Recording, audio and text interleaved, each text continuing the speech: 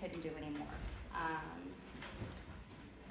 So what I'm going to say is Mom was born on January 17th, 1936.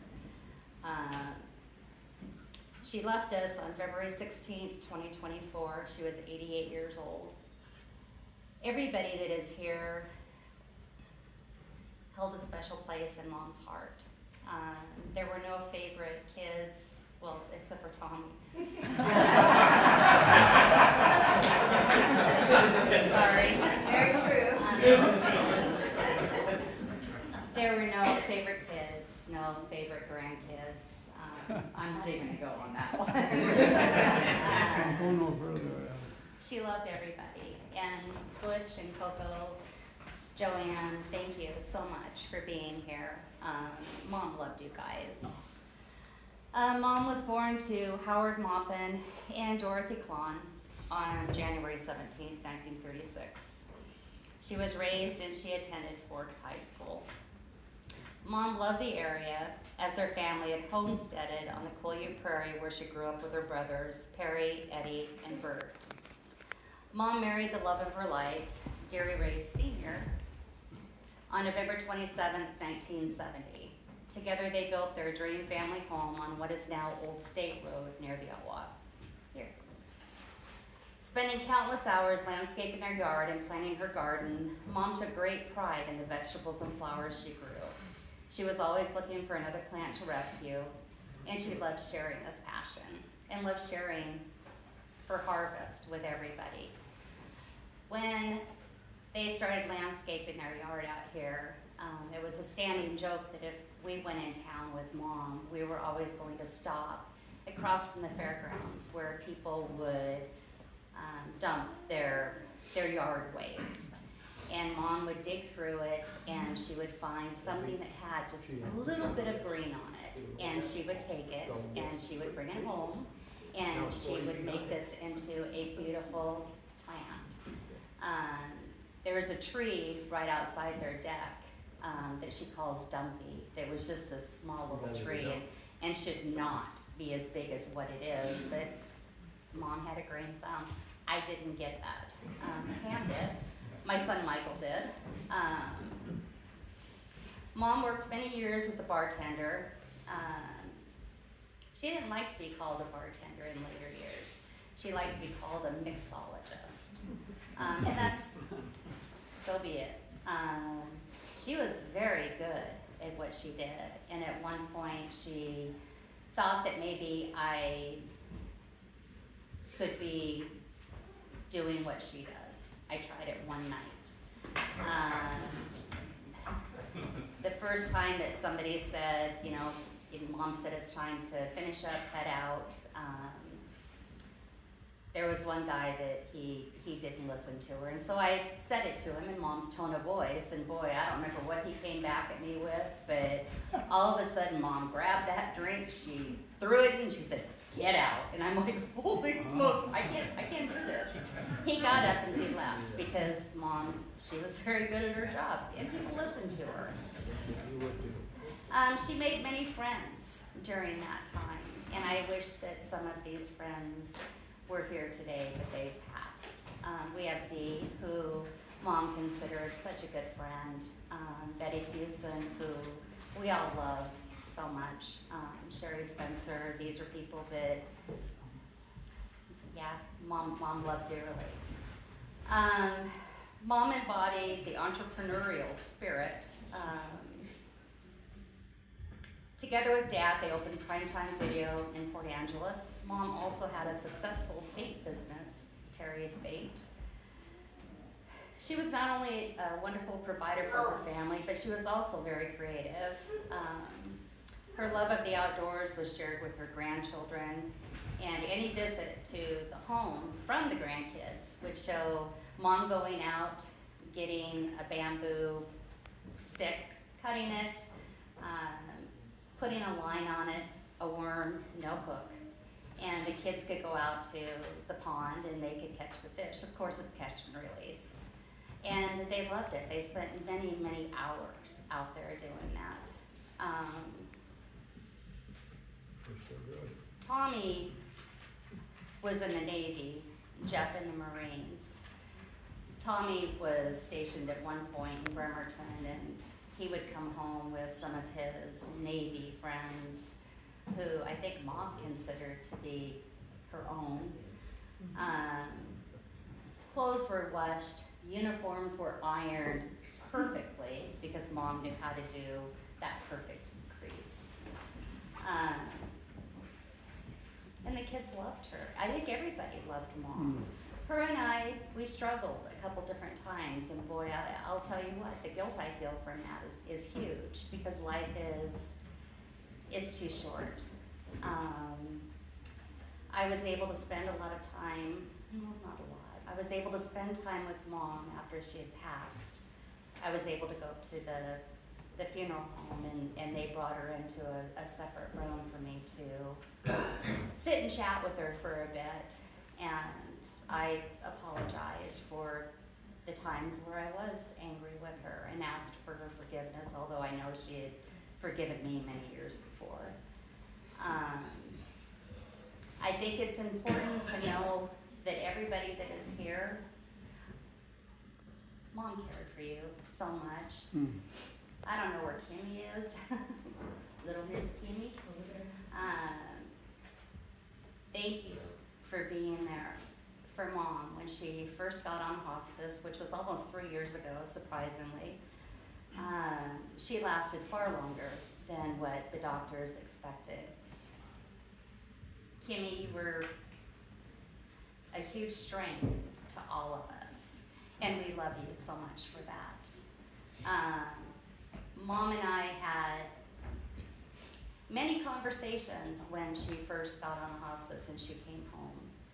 I keep saying home, I'm sorry. One night, I was sitting on her walker, and I think she was sitting on another walker. Pam bought her 50. And Mom said to me, you know, I wish that I had just a little bit more time. And I said, a little bit more time for what, Mom? And she said, I just wish that I had 3 more months. And I said, what would you do with those 3 months? And she said, I would be different. And I said, different how? And she said, I would just do things differently. And she said, you know, I haven't always been a good person. I said, Mom, you are a good person. You know, we all have past. That's what makes us who we are right now. We're gonna wait for Kathy to. Hello.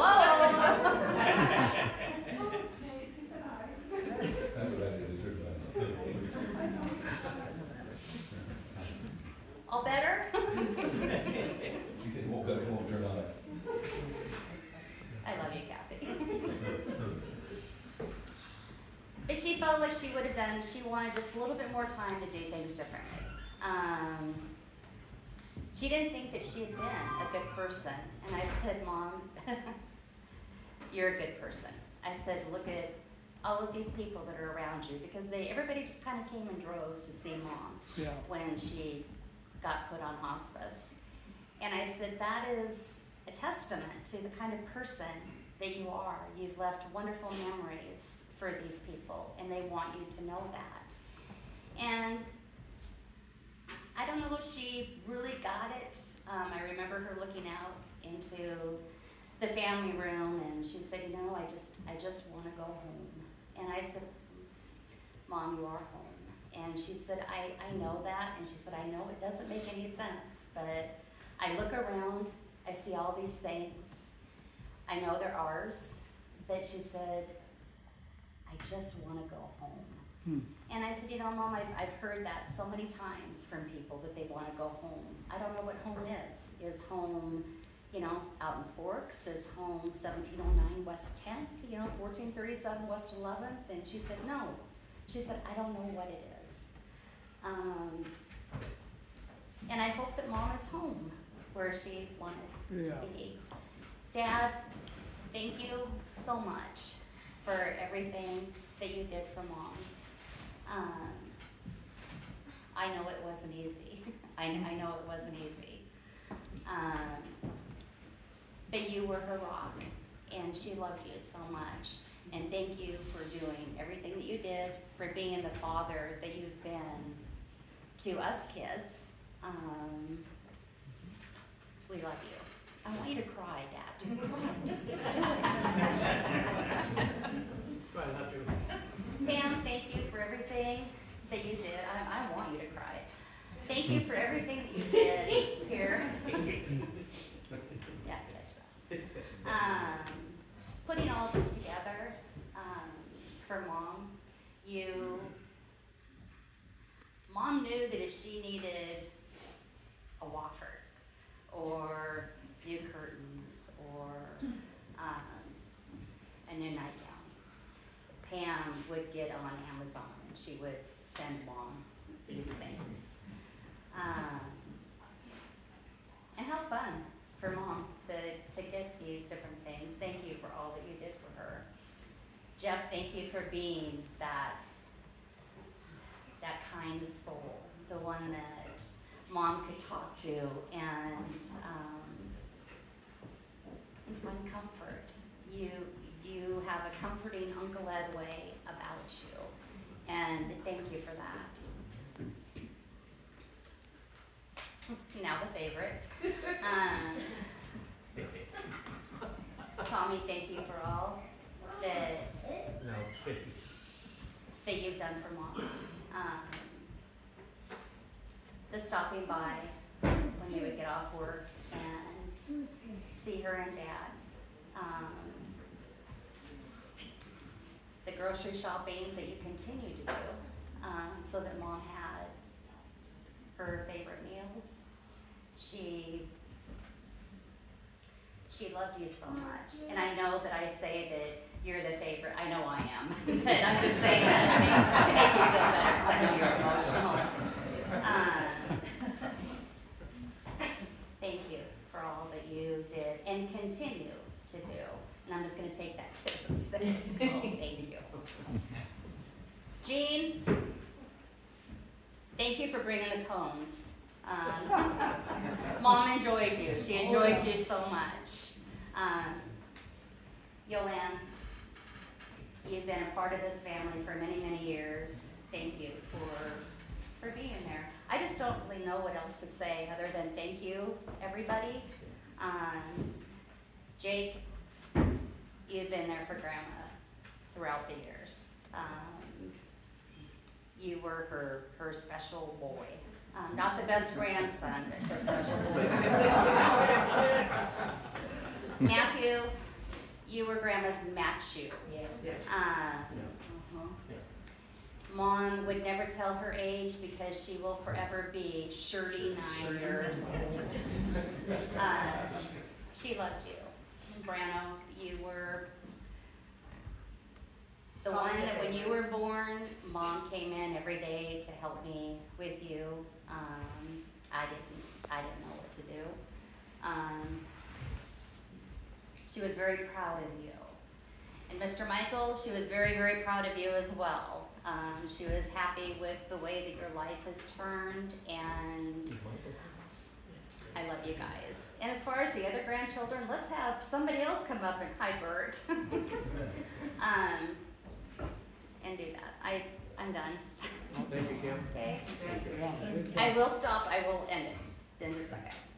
Mama survived by her loving and caring husband, Gary.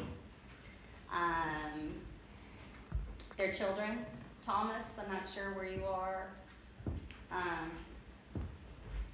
Tommy, Pam, me, Jeff, and Gary Jr. Where is Gary Jr.?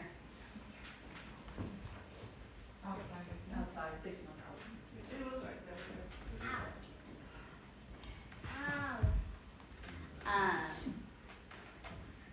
And the stepchildren, Deborah, Rob, and Kathy. Her brother, Bert, who resides in Anchorage, Alaska, as well as 23 grandchildren, 23 great-great-grandchildren, and I believe 4 great-great-grandchildren. There was a question as to, are those great-greats right? And the great rights, yep, they are. Pam and I wrote it down, figured it out, yeah.